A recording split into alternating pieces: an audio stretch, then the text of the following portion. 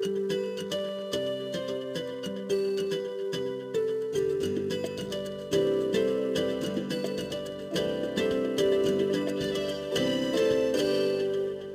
Dr. Michael Lacey.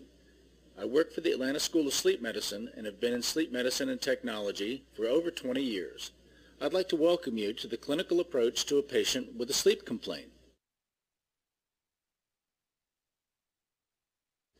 In this lecture, we are going to review the profile of a patient with various types of sleep complaints.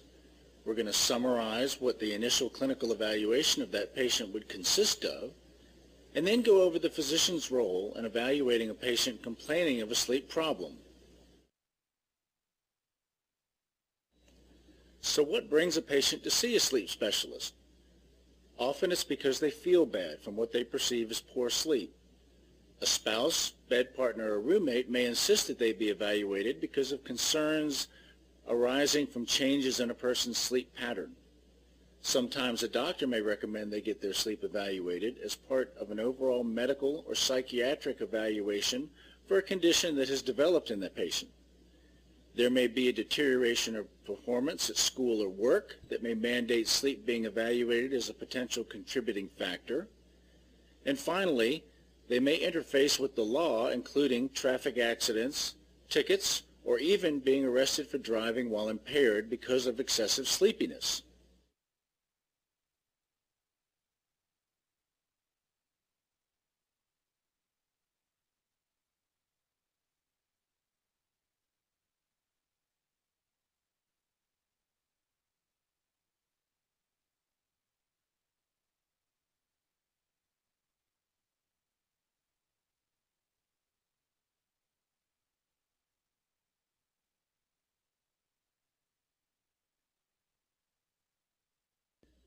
At the follow-up visit, we review all labs or other outside studies, any additional family or bed partner history gathered in the meantime, review the patient's sleep diary, review any new sleep studies that have been performed and their significance, and then based on the above, generate and discuss options for therapy.